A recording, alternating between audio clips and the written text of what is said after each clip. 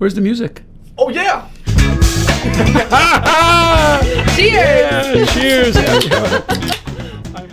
Episode 100. We did it. We did it, Marcus. Joel Fleischman Happy Hour podcast. We got Albert and Joel here today. Cheers. Cheers. Prost. Prost. Salute. Cheers. Cheers, Marcus. Got some water here. Yeah. All right. Episode 100. Marcus, you've been with us how long? I was thinking probably at least half, close to half. Yeah, well, hey, it's actually on the big screen up there. We got holding at 61, so you're not quite half. Yep. You're 39 in. But I had started a little bit before you're right. You probably have half. Because that was the send-off okay. one that Jackson was on too. Yep, he didn't do them consistently, so I bet you are at close to 50. It's close there though. So yeah, it's been a fun ride between team members and community members, and it's evolved. it is. Yeah. So I'm still waiting for more of the expo stuff to come out. yeah, You have a long ways to go. we got a few more nuggets on there yet. For Are you sure. milking that out for a while? Yeah, A little bit, Yeah, trying to drop a few things. All right, great. How much time you spend doing this? Not a lot, really, because we don't usually have to edit much. So it's really just kind of uploading it, which takes, a half hour. But once it starts uploading, it's not like you got to sit there and watch it. You just get it going. And So we do what we do. It's about a half an hour episode, and then you got about a half an hour editing hour. probably, yeah. Hour and a half. I'm always trying to be efficient, you know. Yep. Well, then ask questions. Let's get it going for my dad. Yeah. So, Albert, this is, I believe, your second podcast. You were on one, I think, with Paul Rice and Eric Kane back around COVID time. Yeah, I think so. I think you're right. Yeah. Yeah. Episode 4, 5, 6. Yeah. 4, 3. In the infancy. yeah. So bringing it all back around here. I know I was having lunch with you the other day talking about Walters and kind of what you were doing beforehand. Can you just kind of give a brief introduction on how things started with Campbellsport Building Supply? Well, I was working for Walters, and I had grown up the ladder there and was their general manager, spending a lot of time on the road. And it was my father-in-law was dying of cancer. I was gone a lot overnight, leaving on Sunday and coming back Friday, and blah blah blah blah blah. And then this little lumberyard in Campbellsport, B&H, closed up in November, and the town was without a lumberyard, and that's how it started. And one and one put two together, and then we tried to get financing and couldn't get SBA loan, and just kept fighting for it. Finally got it, and then April 1st we got her done. So. Yeah, what do you remember most? That had to be middle school into high school, right? And obviously college for you. What do you remember, purchasing lumberyard and what that all was like from your age? I know my dad and my mom, hi Mom, would pick our brain for. I remember picking out the name, and then kind of picking out the logo, and picking out the color, and that was all kind of really exciting. And I do kind of remember the first tour of it. I remember my dad being very proud, and I was like, oh, this is kind of crazy. So it's kind of cool. I remember that stuff. Yeah. So obviously, it was like at the kitchen table. They was like picking out the colors and picking out the names and like, what do you guys think? Right. And history-wise, from basically '85 till about '98, obviously it was just Campbellsport. Right. And you guys were doing basically anything, right? Kind of generate business. There was really no job too small kind of thing. Anything we could figure out what to do. Yep, from building picnic tables to mailboxes to building fence for Don Jones and Fond du Lac was a big job for us, and pole buildings. It didn't matter. Mini Whatever. storage sheds, fixing screens, selling paint. Sell paint. No, yeah. Really? Okay. Yeah, just anything, whatever it took, So what was that step like to go buy Berlin? It was 4 Mile Lumber, correct? Correct. It was 4 Mile Lumber, and I don't know how we heard about it even, but the goal was that we were going to buy it and sell their inventory at auction and make it disappear. They weren't our competition or anything. It was land across the street was probably as valuable or more than the business. Yes, which we sold off. It was 40 acres across the road. It was an 80-acre farm with a lumberyard on it, basically. The farmer to the south bought 40, and we ended up with whatever. But then Craig Johnson was here, and he was coming up the ladder too, and he said, if you ever open another lumberyard up, he said he'd like to run it. I told Joel, I says, if we don't give him that, he's going to leave us because they need the opportunity to grow. So. And there was very low risk because we knew we could make money on the property to the north, and we could always bring the inventory back. So, there was more. So there wasn't a lot of risk. There was way more risk than we thought there was. Right? Yeah, As you have sunken cost, invested interest, and time, and all that. That we didn't understand, or at least I didn't understand that. We didn't. We just thought we'd send Craig up there, and if it didn't work, we'd send him back. And there was a little bit more to it than that. So, what was some of that stuff that you didn't anticipate originally? Well, it was getting material there that contractors wanted. And we didn't have, we had inventory here in Campbellsport, but up there we didn't have any money allotted for putting whatever it was, $200,000 worth of inventory in the ground. Sure. So I literally drove up with Mully. Yeah. Almost every day with a 1-ton. With me and Mully went up and took material up and brought some back or whatever we did. I don't know what, but yeah, it was interesting. And then the year after we bought it, there was a big hailstorm up there. I mean, a huge hailstorm with hailstones the size of golf balls, been bigger. So windows were knocked out, screens were shot, roofs were shot, and it went from selling visqueen. We ran out of visqueen on the first day. Which is plastic, wrap it up, yeah. Just to cover up the roofs and stuff, and what have you, and tarps, and then we became known for giving good service because the contractor says, "Have you got this?" "Yeah, we do. We can get you some." We had to haul it out of Campbellsport or whatever it came from. So we just brought it all in very rapidly. And a lot of the local yards ran out of materials, and then we had enough moxie or creativity or a little bit of buying power that he was able to get those materials through Campbellsport Building Supply, sure, and distribute it into Berlin. And so builders would say, "Do you have that?" We'd say, "Yeah, we do." We'd say, "I need a ton of it." Yeah. So I think we were doing through a semi-load of shingles a day, wow, and a semi-load of felt a week, which is still a lot, right, with as big as we are now. I mean, was that just kind of perfect timing in terms of you guys buying it and then obviously having it? And then we had enough manpower and moxie to do it, as Joel would say. And then we had, so these windows all had to be repaired and screens, which had holes in. So we had 3 guys fixing screens every day, all day long, in windows. 10-hour days. Yeah, 10-hour days. So then the hardware store in town had so many. He brought his down and said, "You guys can fix them." He said, "We won't get at them for years." So, and every one of them became a customer because we took care of their windows. We were able to handle stuff. So we became known for service and honesty and all that good stuff. So that really got us on our feet, And then obviously, I think it was like 4 years later, roughly, the Tri-County purchase, between Kiel and New Holstein. Did you feel a lot more confident in terms of buying another, location at that point in terms of going through Berlin and kind of seeing? Yes, there's no doubt we did. And I had talked to Jonathan Lown, I think before I even bought Berlin. I had asked him if they were going to sell, he was up in age. And finally he called me and we got together and then it was 2 yards, was the New Holstein and Kiel. Mm-hmm. And New Holstein we never opened up. We created some hard feelings in the community. And then we had an auction, and that was our first auction, I think. And it went over just beyond belief. We just sold shit to junk and whatnot. Including the property that day. Really? Yeah, we sold the property. All the inventory and the property, all the machines, all the equipment, all the office furniture, everything was sold that day at auction. Yep. We had 2 rings going, auctioneers going, and what have you. Sold the workbenches, sold everything. It was a good time. So obviously, I talked to you both of you briefly about this, where I think neither of you thought where Drexel's at right now, you guys would have ever foreseen. What did you think maybe was the ceiling? Did you ever have a thought of if we could get to this? That's my dad's ringtone. If you're hearing the little ring of fire in the background, so little Johnny Cash. Yeah. Sorry. No, so I do remember. I'm young and foolish, right? And I made a chart when I started. I wish I would have kept it. It was a piece of paper, and I thought someday we could maybe be. And I think I started in '96 or 96 full time, and I thought in 14 years, and I thought I had a good ring to it. In 2010, we'd be a $10 million yard, and I thought that would be pretty cool. And I think in 2010 we maybe did $50 million.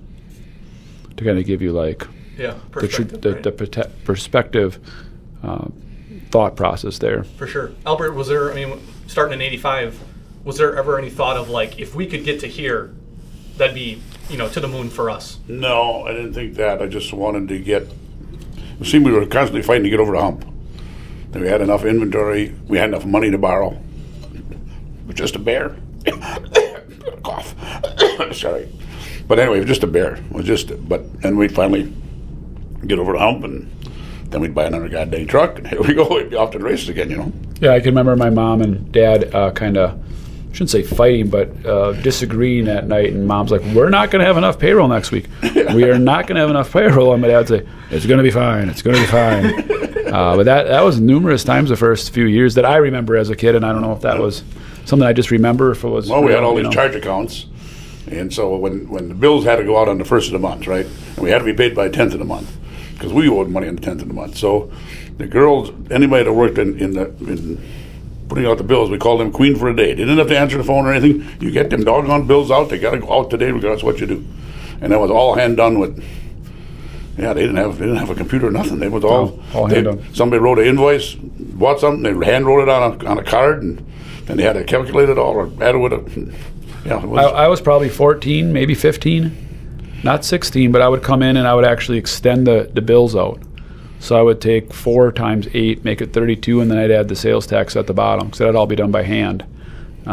Somebody had to do it, and they'd kind of get behind, and I'd actually extend the invoices out. Yeah. I think, which is a great segue to, I always think about, we're at, nearly 800 team members here, and I think a lot of people that start maybe don't realize what the past was like. So obviously some of that stuff with whether it's finance, technology, what's other things that you think that today it's like, if you were here 25 years ago, here's how we had to do it, to kind of put in perspective of maybe how far things have come over time. Well, one thing we can talk about is just communication in the yard. So, that's really still done by walkie-talkies mainly. And what would happen was, which is this is kind of a fun story, so somebody would walk into our yard, and again, it wasn't a ton of traffic, but you'd be pulling a load out in the yard, and there'd only be one forklift, so somebody would actually be pulling it by hand and putting it directly on the truck. And they had no communication initially, probably first 4 or 5 years at least, because I was already working there. And they would just scream out in the yard. And a lot of times it was Judy Christensen. Hi, Judy, if she's listening, which probably isn't, but hi, Judy, still alive. And a lot of times it would be Judy, and she would just scream as loud as she could.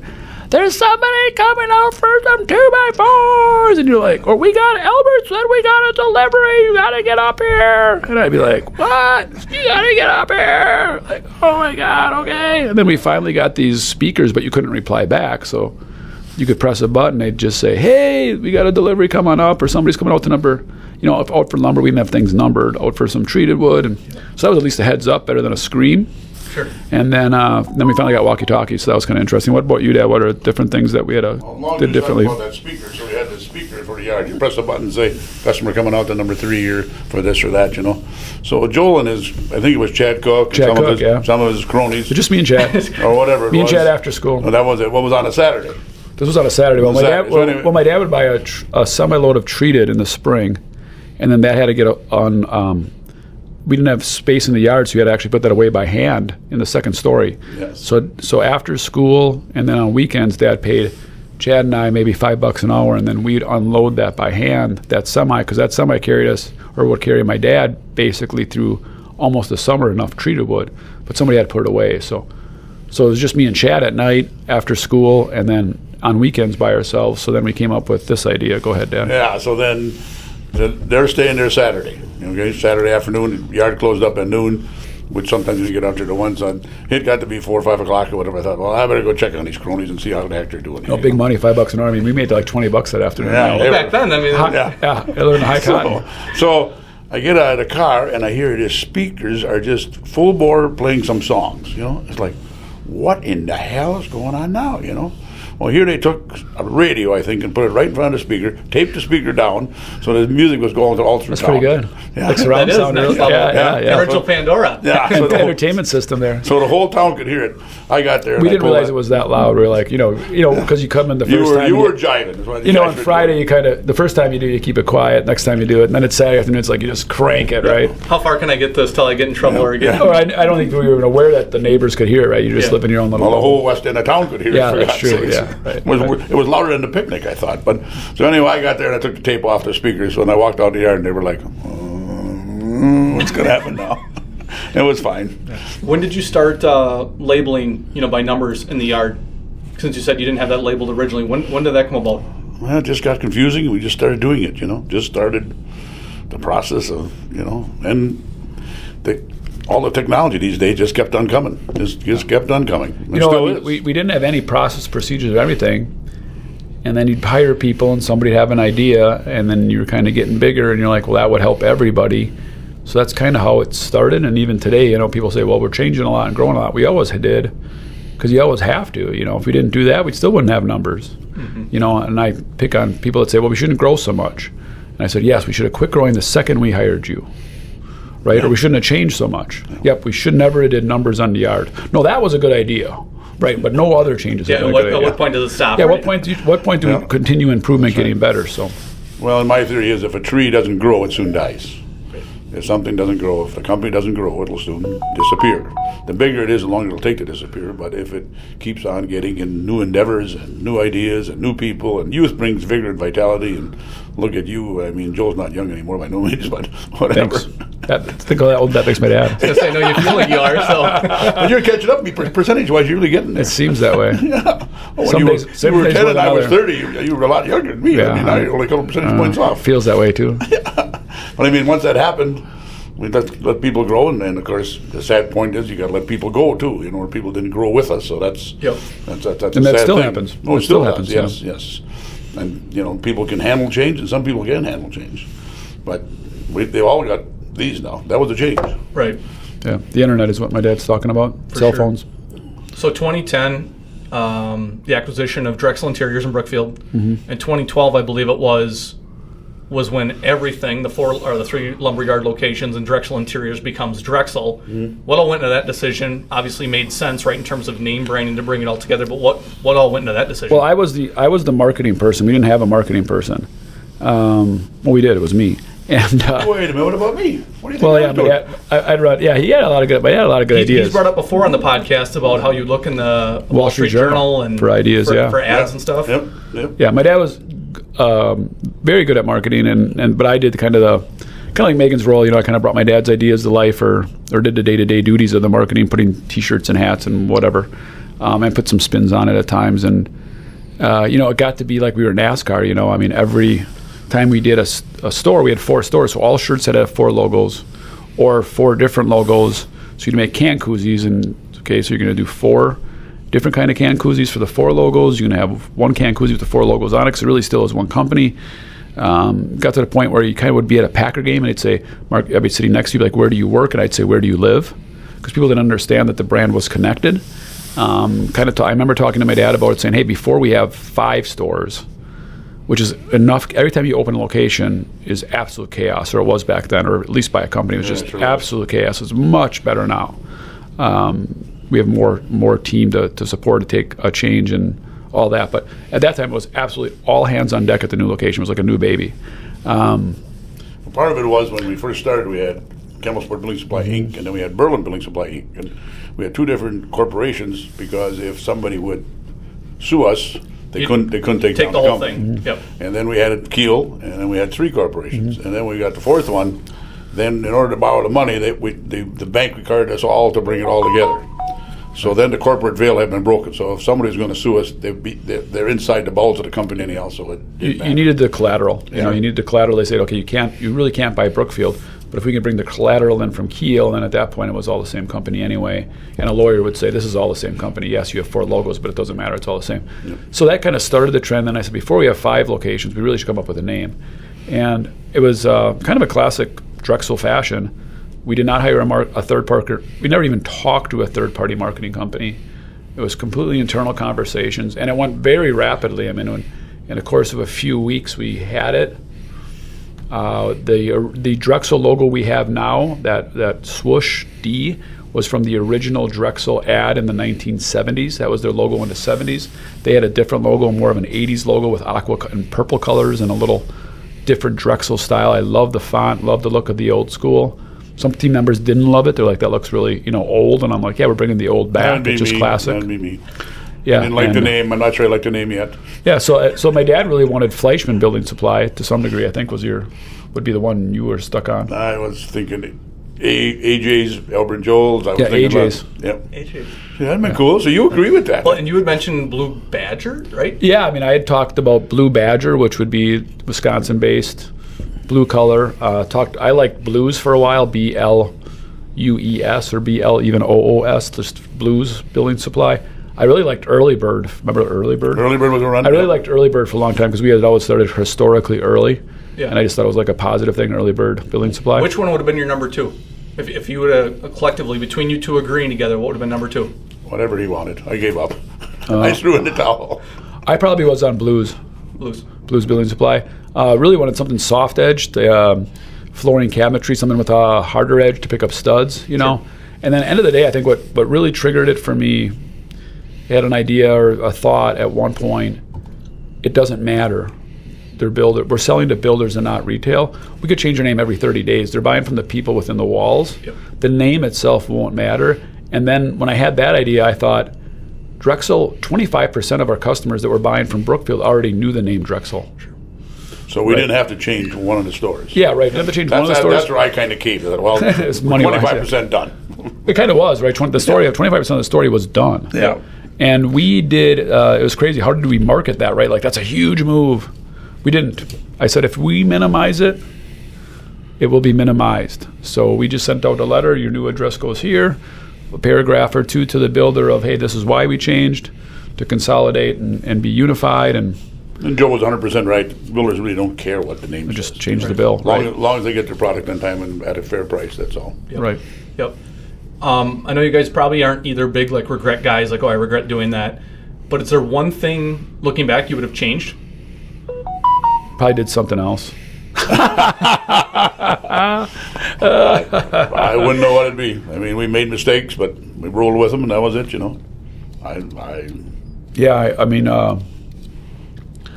boy, regret is tough because, again, you learn from every single mistake in life, and you look back and you think God had a reason for every mistake in life and business, and it's hard to say regrets when you kind of follow that pattern of you just learn from what the mistakes you made. But man, if I had to pick a regret, if I had to pick a regret, it was probably going down the path that we did for 5 or 10 years of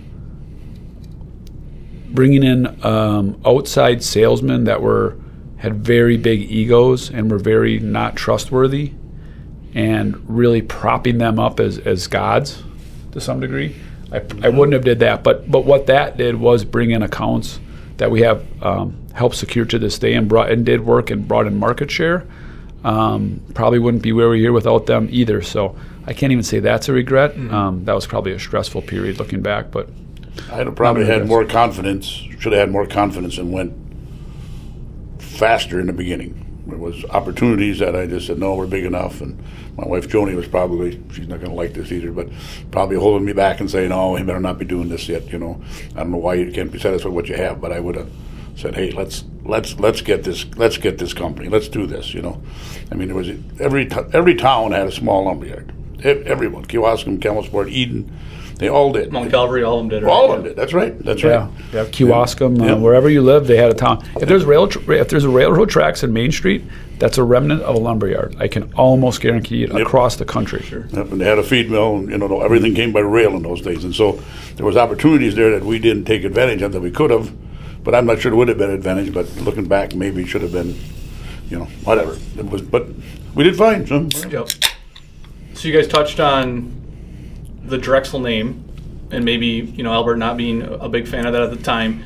Is there anything that, for both of you, that drove you crazy based on a decision that the other one made?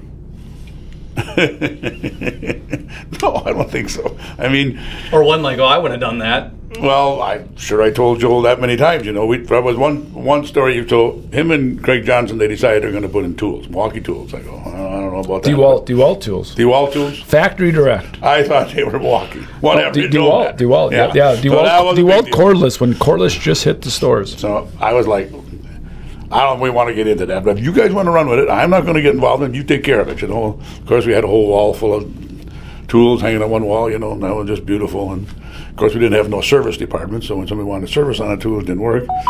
And 1 year later, that whole wall was changed. There was no more tools. We actually gave the last tools away at our contractor Christmas party. It was that bad of decision.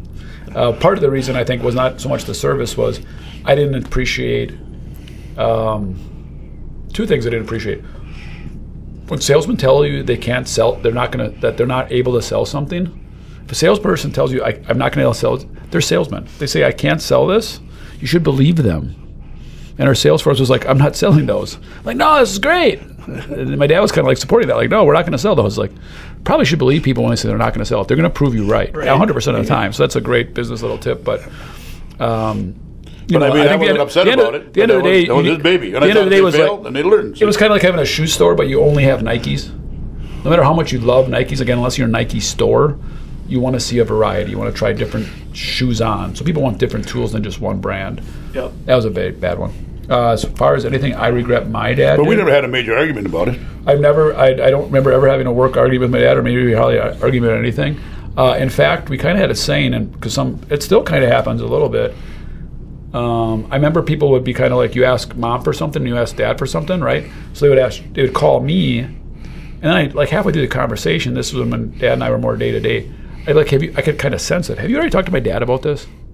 And they're like, yeah, I thought totally different. And I would literally just shut the conversation down. I said, whatever my dad said is what we're going with. Do not call me and do this to me or yourself or to my dad. I said, what a waste of time and money and effort, plus whatever he's got, that's it, it's done. And he would kind of just pause, and I'm like, I'm hanging up now. And we really encourage, like, don't call both of us, because we're going to probably look at things polar opposite, but whatever, either way. So yeah, go directly to him. Don't get me involved. And that's a good business lesson and a life lesson, right? I mean, my dad thought differently about some things than me, but either way, you're going down one path, and you'll just adjust if you have to. So if that's what my dad said, go run with it. Well, and we all learn from our mistakes, and we make mistakes. We don't realize how big they are at the time or how small they are at the time, but you go like, no, I tried that. We're not doing that again. Well, maybe we should try it one more time, and then you try it again and it works, or maybe it didn't work because of this. So you tweak it and keep on tweaking. That's throughout your life. You do that. You say, geez, I should do this. Well, no, maybe I should do that. No, I tried fishing over here. It didn't work. I'll go fishing over there. Whatever it is, I go deer hunting over there. No, I go deer hunting over there. Whatever. So you just keep on tweaking it. And honestly, my dad and I didn't know. Right? I mean, a lot of the questions we don't know either. We have to make a decision, but we don't know. I think that's probably one of the biggest still illusions in the company, is that Joel knows. Right? Like, just call him, he'll know. Right? I see people come to my office, they're like, what do you want me to do? Or call me, and I'm like, I don't know. Right? I have an idea. This is what I would do. Well, is it going to work? I mean, I don't know. And they kind of look at me like, well, you're just setting me up to fail. Or something. I'm like, no one, I always said it this way, like, I think the biggest illusion with kind of starting a business or running a business is, it's a book, right? And every page from 1985 till today, that book is a wonderful book. It's been wonderfully written. The crazy thing, and I don't think anybody understands that, because they always think, Joel, what's the future? Give me the vision. What are we doing next? I'm like, here's the thing. Every single page of Drexel is empty. Like, there's no future. I don't know. I know exactly as much as you do in this moment, Marcus. Mm-hmm. Like, I don't know either. Well, you must know. Like, God doesn't, an entrepreneur, a business person, an owner, whatever, just like your life. I mean, think of anybody's families here. You might guess what you're going to be in 5 years with your family. I'm guessing you're going to be totally wrong. They always say, right, we've talked about that before in the podcast, make a plan and God's going to laugh, right? Yeah, and that's the truth. You think of the technology since 1985, we had no cell phones. You didn't have no GPS. You didn't have any of that. And so they all evolved, and it keeps on evolving. And the technology, the company has to stay with it. As a human being, you have to stay with it. I've got a relation that really can't be on a computer. Some that hardly have a phone, and they're so far behind it now. You never stay caught up. And I'm not I'm not a nerd like you guys are, but you guys are right deep into it. I can't, and I'll never get. But I'm going to try to stay with it, because if I don't stay with it, it'll be gone. Yeah, and the new technology at least know enough to be dangerous. And you can see, my dad talks a lot about technology. My dad, I give him a lot of credit, has always talked about technology as a game changer. And our industry is so incredibly slow. Yes, amen. This is the truth. I'm 50 years old. If I wanted to put this son of a bitch, if you will, on cruise control, we wouldn't have to make a damn change for 20 years, and we'd still be ahead of the competition. And frankly, there's probably a few people on our team that says, great, ride it out. Yeah. But we're going to be so far behind after 20 years. And I'll pick on them. USLBM, Wisconsin Building Supply. I'll pick on BFS. Our two corporate giants don't ever change. And if you're listening, you're falling behind by the second. If not to Drexel, somebody else. And there's always going to be competition, so I can pick on them or I can pick on somebody else. Or you can pick on me, I don't care. But you got to keep going forward quick, or you're falling behind way quicker than you think. But there's also a mindset with that too, right? Where if you're constantly doing that, that's just what you are and what you do, right? As opposed to, we do this once a year and it's like, oh my God, here it comes that time again, like where people just panic. And and then you're afraid. Again, once you pause with change, you're absolutely afraid of change. You have to embrace it. Yep. When people ask me and say, well, what do you think we should do? I say, well, what do you think we should do? Tell me what you're thinking you want to do. And why do you want to do it that way? Well, if you think it's good, well, then it'll make sense. Let's do it. Yep. If you want to go out to eat tonight, good. Why do you want to go out to eat tonight? We're hungry. Okay, we'll go out to eat. Where do you want to go? I don't care. Wherever you want to go, we'll go. That's it. Business is not much difference. Yeah, same I think we should really get into this. Well, then why do you want to get into it? Because we'll make money and the builders want it. Well, that makes a lot of sense. If you're like, I don't know, it'll just be fun. Well, that doesn't make sense. Right. Yeah. One of the last ones before we finish up here, what's the biggest thing you've learned from each other? Oh, I love them. Oh, that's awesome. I love you too, Dad. Yeah, that's great. What I learned best from my dad? Yeah, he's got a very hard side, but he has fun in life. Has a strong faith, strong family. I learned a lot of faith and family from my dad, but also how to have a lot of fun and be a tough guy when he got to. I think my dad, I think probably this is the number one thing now that I have time a second to think about it. My dad shoots people straight. Tells them maybe not what they want to hear, but what they Tell need the truth. But what they need to hear. Yeah. Well, I don't know. It's still the truth, but also like he shoots them damn straight. I mean, to the point that might piss him off. But my dad's respected because of that. I think because if you want to know what my dad's thinking, he's going to say it. And again, and it's going to hopefully be to your best interest. And again, he's got a lot of faith that it isn't always display, but that's pretty cool too. I do have some faith, yeah. We hope. We all need it, right? But I've had people in a meeting, and then they're leaving the room. I go, nope, I didn't handle it right. Come back here. I got to tell you what I'm trying to tell you right now, and I'm going to explain it to you, and this is how it's going to be, because this ain't working what you're doing, you know what I mean? And just lay it on the line with them, you know. So Yep. some people come up with ideas, just don't make any sense. But some are great. For sure. Some are just great ideas. So To finish up, classic billboard. It wouldn't be a Joel Fleischman Happy Hour podcast unless we did that. So we got one billboard, Albert. Anybody can see it in the world. It could be work, family, anything related to it. Anything. What's your billboard, right? Yep. What would be your billboard and why? believe in God. Enough said. Simple to the point. Not super surprised, are you, Marcus? No, not really. Amen. Joel, you got to change to yours. I mean, you've said it a few times on some of the ones that you've had, like St. Padre Pio, or you have. Yeah, pray, hope, and don't worry. Yep. I think mine's always going to change. So currently, if I had to really pick one, Imagine that. yeah, right. Well, things drift. Right? I don't think you'd have the same one. Maybe some people would have forever. Currently, one that I'm kind of stuck on, that I like, that I read. I just had thought about it. If I had a big giant billboard, it would say, "Get to heaven, bring others with you." And I think that's just that's kind of the goal, isn't it? Like, go to heaven. I mean, if you really believe and if that's what you really think, like, what else is there? You go to heaven and hopefully you drag some other people with you. That's pretty cool. I think you could have said a lot shorter. Just say, believe in God. There's a difference between Dad and I. This is the difference here. That's the difference. That's a good way to finish it up. All right, episode 100. You did great. Thank you guys for Thanks, being Marcus. Thanks for having us on, Marcus. Yep. Peace and love, everybody.